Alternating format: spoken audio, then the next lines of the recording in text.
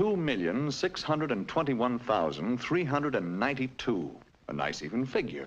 That's the number of babies who will be born next year in the United States. Of these babies, 118,481 will die before reaching their first birthday. Oh, well, what's a few babies, more or less? We've got lots of babies. It really doesn't matter if one baby lives or dies, or does it? Well, good morning, John. This is John Emerson Jones, Jr. Fine, healthy-looking boy, isn't he? But unfortunately, John won't have much chance to become President of the United States. Why? Well, here's one reason. Looks harmless, doesn't it? It's hard to believe that one small fly could keep Johnny from his chance to become president. And ordinarily, it couldn't. But there's just one thing wrong with this picture. Untreated sewage running into our pretty creek. And Mr. Fly's feet are not very clean. In fact, they're very filthy and loaded with germs like those that cause dysentery. If some of these dysentery germs should happen to infect Johnny at his age, he not only won't be president, the chances are just about 1 out of 2 that he won't even be alive. Stop! Can't anything be done to save Johnny? Oh, I suppose we could train all flies to wash their feet. Or shoot all flies. Or we could do away with all babies. But there must be a better answer than that. This is where I come into the picture. Your local health officer and my staff. Part of our job is to clean up just such unsanitary conditions. Eliminate open sewage. Do away with fly breeding places and give your Johnny a new shot at the presidency. Well, John, we got over that one all right, didn't we? Maybe you'll get to be a year old yet. But you've still got some very tough customers to meet on the path of your life, like whooping cough and diphtheria, rheumatic fever, and smallpox. But don't worry, John. That's where your local health officer, that's me, comes back into the picture. Another part of my job is to keep track of you and to see that you're properly immunized. Vaccinated and inoculated is another way of saying it. Or protected in other ways so that you have the weapons to fight back when these enemies attack you.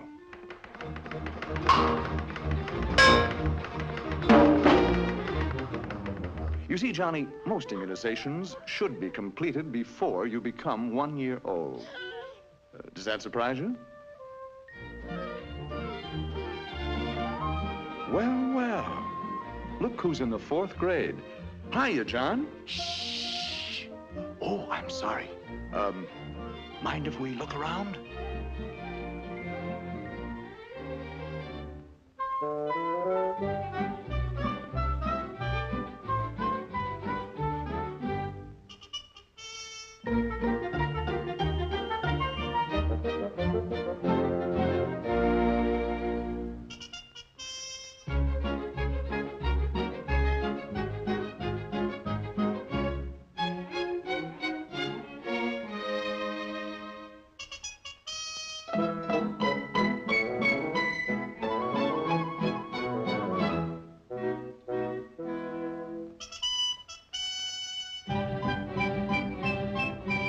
Looks like you're being well taken care of, Johnny. Shh. Oh, pardon me. Grown up now, John? Mr. Jones? Hey, wake up. You know her. That's Mary. Mary Lawrence. Changed since high school, hasn't she? For the better. Congratulations. You ought to make a very happy couple. You're fine, healthy-looking specimens. Nothing wrong with you, huh? Are you sure? Let's be really sure. Step in for just a couple of minutes. Now, don't worry, John. It's a very simple process for you. And I know Mary won't mind it either. It's not so simple for your blood, though. Let's see what happens. First, it's numbered, whirled, a warm bath, shaken, checked, cooled, bathed again, then carefully read. And aren't you lucky that you happen to live in a community that has a health department?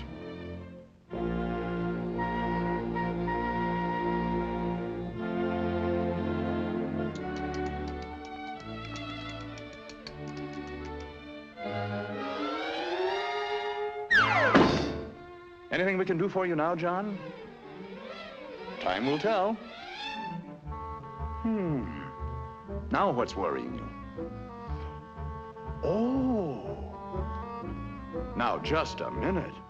Your wife has had excellent prenatal care, advice and instruction, and good medical care.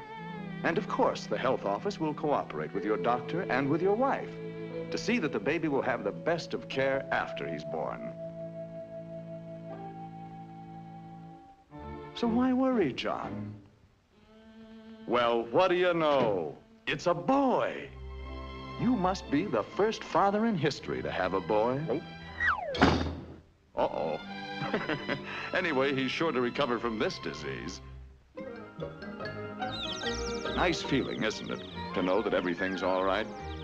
Your family's well taken care of. You don't have to worry too much about your health. But there's one thing you do have to worry about, John. And now that you're a family man, you've got to face it. A local health department is costing you. Yes, John, it's costing you real money. 3 cents a week. That's right. 3 cents a week per person can provide basic public health services in your community. Not much, is it? Well, John, you've been leading a normal, happy, married life. But of course, you are getting a little older.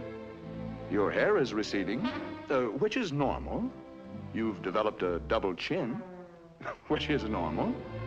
You've also acquired a paunch, which is a little abnormal.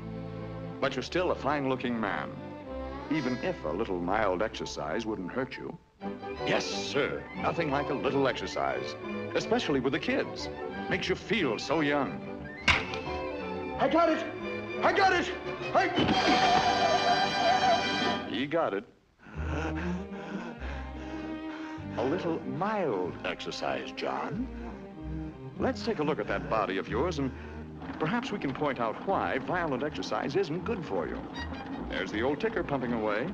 So many miles of pipe. Now then, that bay window appears, and the rest of you spreads a bit too. More skin area, more pounds of flesh, and more pipe needed to cover the ground. More work, too, for your heart. And remember, John, that heart isn't getting any younger. So let's get more rest and take it a bit easier.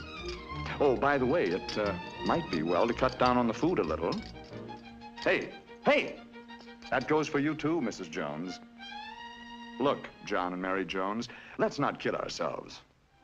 This is the age when cancer, heart disease, and diabetes are the big killers. Now, wait just a minute. Don't get panicky. Nobody said you have these diseases. With a few simple precautions, you'll have very little to worry about. Periodic checkups by your own doctor are the most important thing. Don't wait until you're sick. Always remember, early diagnosis and early treatment are the best weapons with which to fight cancer, diabetes, and heart disease. The family, the doctor, and the health officer. One kind of eternal triangle that really makes sense. Grandma and Grandpa Johnny Jones. And we've come a long way together. From now on, folks, you're pretty much on your own. But wait, just a minute. This looks like a happy ending. And it should be a happy ending for a fine boy like Johnny. But the odds are better than 25 to 1 that he'll be born into a community with inadequate public health service or none at all. So it looks like Johnny's chances of being among the 118,481 new babies who'll die next year are pretty good, doesn't it? But let's get one thing straight. There's nothing about this figure that is sacred. It can be reduced by well-staffed health departments throughout this great country of ours. Which kind of public health service does your community have? It's up to you.